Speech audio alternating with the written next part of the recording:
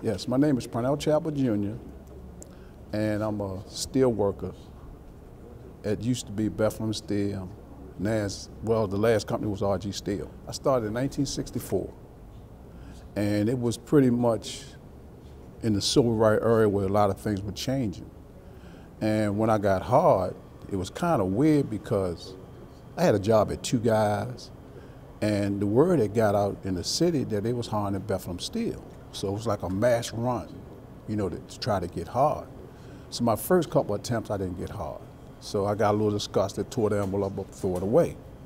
So I went back again, I sent the envelope back, they hired me. And I was like ecstatic, I'm working at Bethlehem Steel. So I'm working at Bethlehem Steel. My first job had a jackhammer. Worked in the blast furnace department, number 5 blast furnace. And I was scrawny, I couldn't even pick the thing up. So I went through this transition of working on a blast furnace. It was hot, it was dirty. I got caught up in this culture where you worked hard, you drinked hard. So everybody know the infamous Mickey's. We all stopped there. You couldn't even get on the parking lot. And at that time, I wasn't driving. I was riding with different people. So we would stop there, you get all liquored up, and you come back to work. And then as time progressed, I started missing some time. When I was going through my demons and whatnot, I got sent away. Sent away to a place called Mountain Manor. Well, back in the day, it was 28 days. You go there 28 days, you didn't drink, so on and so and so. So I came out, and then I started going to Alcoholics Anonymous meetings. So when you talk about Alcoholics Anonymous, because it's an anonymous program, I can't talk a lot about it.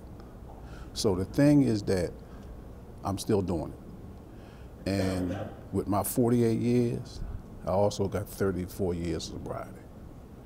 And that's the best thing ever came down. Beautiful living. My son went to college. He went to Gettysburg College. He graduated. I got 2 beautiful granddaughters. Crazy about them, spoil the hell out of them.